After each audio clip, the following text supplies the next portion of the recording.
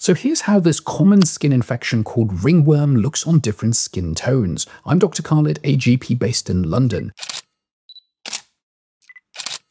Let's begin with what ringworm actually is. Well, contrary to what the name says, it's nothing to do with worms. It's a fungal infection of the skin, and it does look circular. On lighter skin, it can have this classic circular rash appearance with a central whiter area, but on darker skin, you might not even see any of the redness at all, and it may even look darker in the affected area. You may notice that it has a slightly raised, flaky, or scaly surface, and ringworm tends to be quite itchy. And if you get ringworm in your scalp, you may notice patchy areas of hair loss.